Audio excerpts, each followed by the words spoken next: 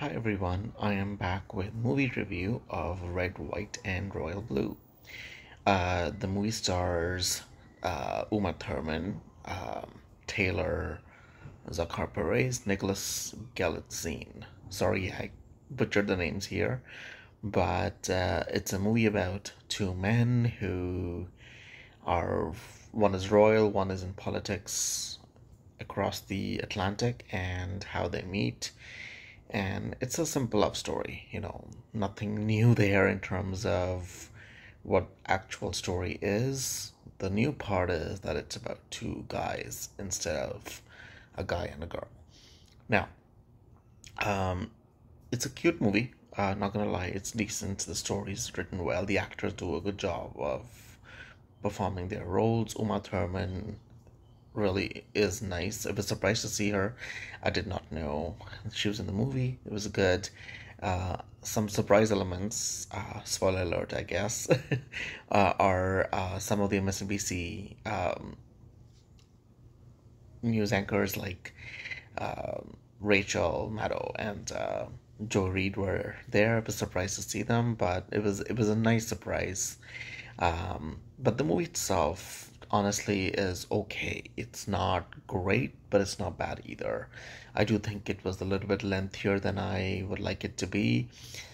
Stephen Fry's role was very small, playing the king, but he did a good job of portraying his role.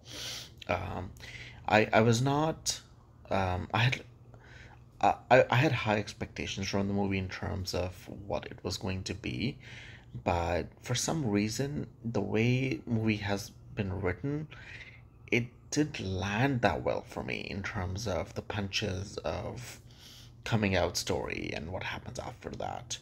It felt really vague in terms of what they were trying to portray, and it felt a little high string on those notes for me. But it's not a bad movie. For me, it was a one time watch. I don't think I would watch it again.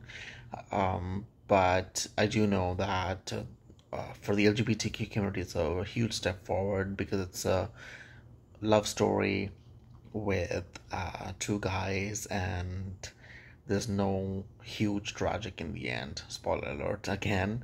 But it's a fun watch. It's cute, but it is too long. I think it could have been edited much better because towards the end, I started to feel a little kind of not as interested in the movie. Just wanted it to end now, and I think they could have done a better job with how they did the climax.